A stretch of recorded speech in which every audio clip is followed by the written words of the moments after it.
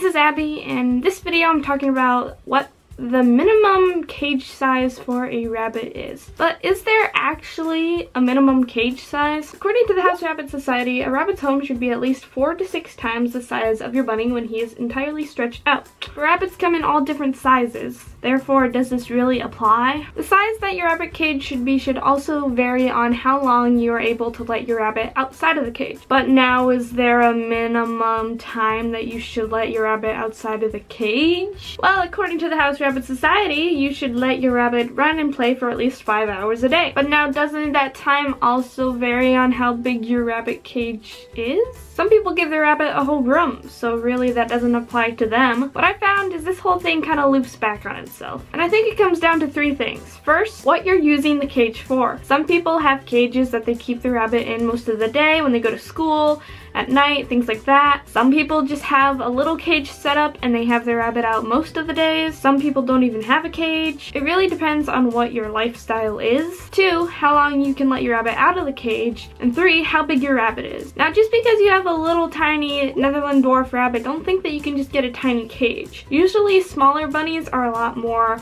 active and like to run around more than larger bunnies. So really, when it comes down to cage size, bigger is better. But then again, it all depends on what you're using the cage for. For example, general large size rabbit cage that you would find in stores is generally about 2 feet by 4 feet. Now this cage by itself isn't that big, but if you're letting your rabbit run around your room or whatever for a lot of hours in the day, and the cage is just used as a little home base, and maybe you just lock them in at night, then that small cage could be plenty. But say if you're like me, you want to lock in your bunnies at night, and you have a cat, so you want to keep the door shut a good amount of time, so you know your bunnies are going to be in the cage for the most part, except for maybe 5-6 hours of the day, then you would definitely want a pretty good sized cage. Another thing to take into consideration is when you go away. For me, my cage works really well because I feel fine with leaving them in it for a few days. I know there's enough room for them to run around if they want to, and they'll be fine. And remember, if you have multiple bunnies, you would need more room than you would have with just one. So what does all this leave? Really, what I always tell people is do the best that you can.